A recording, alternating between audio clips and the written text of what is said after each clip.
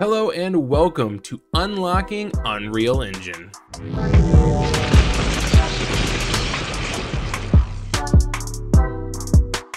Let's quickly go over what this series is going to be. This is not a statement on the creators or their videos, but I wanted to show you something. I've typed in Learn Game Development Unreal Engine. I'm gonna go ahead and search. This is something that I think is very confusing for new game developers. If you type in Learn Game Development, the first thing you see is UE5 Create an Island. Again, I'm sure this is a great developer and that's a great set of videos, but something you need to know going into game development is there are different fields and specialities. For example, in a normal context of game development, especially if you're looking to get a job, that first video series is going to be level design. It's going to be 3D modeling, hard surface, which is like objects. So like this water bottle or a lamp, or organic modeling like plants and humans. And then if you look at the second one, I don't even know what that is. I just see that they're launching the engine. Again, this is not a commentary on creators or their thumbnails or their titles. I'm just aware of how confusing it can be when you get into game development.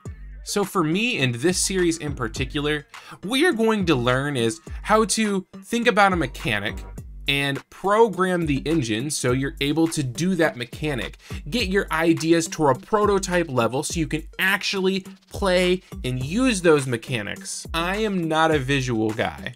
In fact, I'm colorblind. However, as you saw, I'm sure there are great creators doing visual elements. If you're more interested in the visuals, that's the place to go. However, if you're interested in getting your mechanics working from a basic to a modular level, you're in the right place. Note that I will be using Unreal Engine 5.4.4. It's best to mimic the engine that I'm using. However, if you cannot, as long as you're using 5.x, you should be good to go. That being said, 5.5 is right around the corner, and they are going to be drastically increasing the performance of the in-game lighting system. So we'll be going over to 5.5, and when that time comes, we'll use that as an opportunity to show you how to transfer your project from version to version. I have clicked on games on the left hand side, and what I'm going to be doing is I'm going to be clicking first person. I have a preference for first person games. If you want to do a third or a top down or things like that, maybe I can do an adjustment later on, but for now I'm going to stick with first person. On the right hand side, you'll see a couple of options, like we've got Blueprint and C++. Note that Blueprint is technically slower than C++, but computer performance nowadays basically renders that slower irrelevant. You'll note that AAA companies actually avoid Blueprint because they have entire teams of highly trained professionals going in and optimizing to the absolute nth degree. But I promise you, if you are a solo developer, there is a very, very slim chance that you will ever even need that performance boost you would get from being purely C++. So for now, I'm not telling you not to do it, by the way. I'm just saying for now, let's focus on Blueprint. I'm going to leave the target platform to desktop. Quality, I'm just going to leave it on maximum. I'm going to leave the starter content on, and I am not going to be using ray tracing. For my project name, I am going to do UUE for Unlocking Unreal Engine, and I'm going to press Create. After some loading, you'll end up here in the first-person template level. Before we do anything, I'm going to make a couple changes in my project settings. You don't have to do these, they're preferential for me, but I want to explain it anyway. My tab is already open here, Project Settings. If yours is not, you'll want to go to Edit, and then Project Settings. And what I'm going to do is I'm actually going to go up here to the search and I'm going to type in frame, and down the list a little bit here to general settings, you'll see there's something called used fixed frame rate. I'm actually going to turn this on and put it at 30. This is not because I want my game to be limited to 30 frames per second. This is so when I'm developing or recording or doing anything where Unreal Engine is open, my computer is limiting it to 30 frames a second, so that way I'm not running Unreal Engine at maximum performance, making everything else drag. This is also a very good thing to do if you're on a low-end PC, and I'm not, and I still do it, so However, asterisk, this will build. What I mean by that is if you are done making your game and you hit build, if this is on, it will build. It will stay at 30. So you have to remember to turn this off if you're going to build, but you can leave it on, and making your game is going to take a while, so don't worry. And then one last thing I like to do is I like to go up here and type in motion and turn off the motion blur. And that's about it. And then I'm going to go back to my main screen here and hit Control Shift S. And what that does is it saves all. And I'm going to be doing that a lot. If you hear me say Control Shift S, it's because I'm saving all. Now let's take a look at what we can see here. Obviously in the big main viewport here, we have a viewport. It's the 3D space. It's where the game exists. And in order to navigate it, right click, that's my preferred method, and it'll immediately start panning the camera if you move your mouse. And then WASD to move, Q to go down, E to go up. And for the most part, that's all you need to know about the viewport for now. On the right hand side, you'll see something called the outliner. The outliner is simply a hierarchy of all the things in your game, specifically in your level. I should be specific here. So for example, if I click on something like this, you'll see first off that it gets highlighted, but second off in the hierarchy, you'll see that it was also selected. A good tip here is hitting the F key will bring me to whatever I have selected. This is good for if you place something and it disappears, or you're like, oh, you know what? Where did I put that directional light? Ah, there it is. Underneath, you should see a details panel. If you ever don't see something that I have, it's likely that I put it there and I forgot that I'm the one that placed it there. And in order to find something that you do not have, go over here to Window and you'll 90% of the time find what you're looking for. For example, I can literally close and open almost anything in here, including the 3D space. Like viewports, I could just turn it off. Can you not turn it off? Okay, you can't turn the viewport off. But you get what I mean. There's a lot of stuff in here you can turn off and on. So if it's missing, it's probably in there. Anyway, the details panel just tells you things about what you currently have selected. We're going to be using it a lot, but I'll go into the details a little bit later. Underneath, I have an output log. You probably don't. I recommend finding a nice little corner to put your output log in. Again, Window, output log, because that's where we're going to be doing a lot of debugging and looking for errors. You can set yours up like mine if you'd like, or if you'd like to try something different, go right ahead. This is where I have to scare you a little bit. If you're completely brand new and you're watching this series, I'm going to be throwing you into the deep end. It's going to be cold. You're going to feel your adrenaline rush, but all of a sudden you'll be like, oh, this isn't so bad. And if you're new to my channel completely, you're in luck. A lot of people say I explain things really well. So don't panic. And if it seems like I'm about to do something that you're not ready for, give it a shot. Just trust me and give it a shot. So the first thing I'm going to do is I'm going to hit this little green arrow up here. And what that's going to do is it's going to place me in the world wherever I have a player start, and it's going to let me play the game. You'll note I can walk around, I can jump, I can look around, I can even pick up this gun and go pew pew. But for those with the inquisitive mind, you're probably wondering why? Why are we able to do that? Is it just built into the engine? It's got to be coming from somewhere. Ah, and you're correct. It is built in, but not to the engine, to the first-person template. The first-person template gives us access to some pre-built code. And the first thing we're going to do is we're going to take a look at it to understand where we're starting from. A new hotkey you're about to learn is Control Space. As you can see, it opens up your content browser. Now, some people like to have this open at all times. I personally like the one that hides and comes back because it just gives me more space on the screen until I need it. No matter where your content browser opens to, what I want you to do is go all the way to the left to Content and click on Content. And that will bring you to the highest level of your folder structure. Now, this is literally a folder structure. If I go from this content over to the left even more to this content and I hit right click, and I go to Show and Explorer, this is your Windows Explorer, and you're seeing it's literally your folder structure. However, we're looking at it in Engine. But let's go back to what we were doing. Remember, it has pre-built code. Well, let's look. We have first person arms, first person weapon, level prototyping, and starter content. I'll tell you right now, level prototyping and starter content have absolutely nothing to do with why we're able to walk around and stuff. It has to do with everything labeled first person or FP. Now, if you're brand new, this is going to be scary.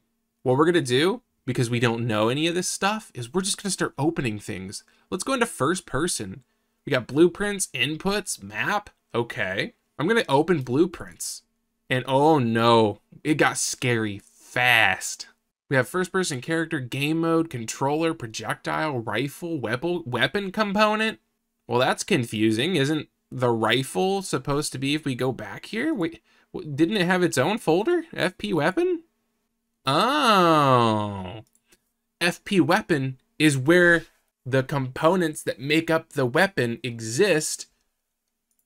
But in first person, under blueprints, we have BP pickup rifle, where all of those components come together. So think of a blueprint as something that takes different components like meshes, which if you don't know what that is, a mesh is essentially a 3D model. I'll explain a little bit more soon, but the meshes, the audio, the materials, the thing that goes on the 3D model to make it look cool, and anything else where it comes together to work as an object. You heard me right. Object. Remember that term. An object is a set of data that travels around together. So we have this blueprint here of the rifle, but in FP weapon, we have the components that make that rifle the rifle. So let's go take a look. First person, blueprints. Let's open up the rifle. Oh my God, this is scary. That's a lot of words and a lot of lines. Oh, good. There's something called the viewport. Oh, thank God. So let's go in. Yeah, that's the rifle. Oh, look on the left. There's something called components. We have a skeletal mesh. When I click it, highlights the whole thing. On the right-hand side under the details, well, look, there's the mesh. There's the material. This is making a lot of sense. Okay, so what other blueprints are in there? Oh, first person character. Let's go to the viewport and, oh yeah, it's a set of arms on a camera. Makes sense, doesn't it? We also got this big capsule here. And if you look, we got a capsule component and it highlighted when I clicked it. That must be our hitbox. The thing that lets us know if we're on the ground, if we can fit into spaces, if we get shot. But we can't just keep looking at components. We are going to have to go to the event graph. That big scary thing with all the lines and stuff. Which to navigate, by the way, you can scroll to go in and out, right click to move, left click to select. And I'm going to scroll in on the first person character here, and we're going to see we have a camera input, add controller yaw input, add controller pitch input, and as you can see, they've been commented left and right and up and down. We have a red box here, and it says when triggered, do this or this. Or wait, no, it's doing both. So no matter how I move the mouse, it's doing both. No, it has to do with the incoming action value. If I move the mouse strictly up and down, the action value of X is gonna be 0. If I move the mouse left and right, the action value of Y is going to be 0. And of course, diagonal, we're gonna get a mixture of those input values. So technically, while both of these run, no matter what, the action value ultimately decides how the camera turns or pitches. You'll note when we go down here that the movement input is actually very similar. We've got, when it gets triggered, add movement input for left and right and forward and back. The X value, if we follow this line, is going to be for the left and right. And the Y value, if we follow the line, is going to be for the forward and back. However, notice that it needs something called world direction. And there's these green boxes that are right vector and forward vector. We're not going to worry about what that means right now, But you can kind of understand. I mean, if it's left and right, it's going to use the actor's right as a reference point. And if it needs to go forward or back, it's going to use the actor forward as a reference point. And then with jump, we have started and completed, not triggered. And when it starts, you jump. When it completes, you stop jumping. We're not going to go into exactly what that means, but now you're seeing the very basic code that gets our character to move around. You might not fully understand it, but you're starting to wrap your head around it. Let's look at one last thing. I don't have a fun metaphor or way for us to get there, so you're just going to have to follow me on this one. Somehow the game has to know that we're using the first person character. You might not have thought of this if you're new, and that's perfectly fine, but it is an interesting question, isn't it? Because if I made another blueprint similar to this one, why wouldn't it choose that one? Well, let's take a look. I'm going to hit Control Space to pull up my content browser. And you're going to see something we have here called Game Mode, and I'm actually going to open that up. Like other blueprints, we kind of get a list here. And under classes, you're going to see we have different things here. And we're only going to focus on one for now. And we're going to focus on the default pawn class. And notice that it's the BP first person character. So right now in our game mode, which for now just understand is like a system setting, default pawn class is indeed first person character.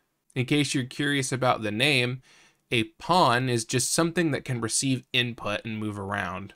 Literally think of like a chessboard. And we're gonna end episode 1 here. My goal is to get these out a little bit faster than my previous upload schedule. If you're new, please like, comment, and subscribe. Also, I really encourage people in this series to leave a comment of things you may want to see. If it is going to align with things that I'm already planning on doing, and I feel confident in my ability to show you how to do it, I'll shout you out and we'll do it. Side note, my patrons have a much higher chance of getting their things shown on the channel. So if you are a patron, be sure to let me know if there's something you want to see in this series. Again, not a guarantee, but a much more likely chance. Thank you all so much for watching, and I'll see you in the next episode of Unlocking Unreal Engine.